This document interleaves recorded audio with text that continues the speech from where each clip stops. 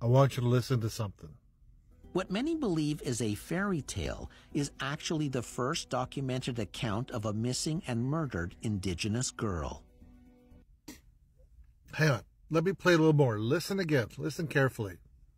Pay attention. That the hypersexualized Indian princess portrayed in popular movies continues to perpetuate false stereotypes that lead to violence. The most famous of these portrayals is the story of Pocahontas, watched by generations of families with their young children.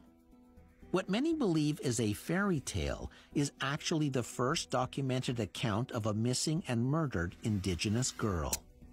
Now, usually I'm on here promoting my own podcasts and my own books. But every once in a while you hear something that just hits home.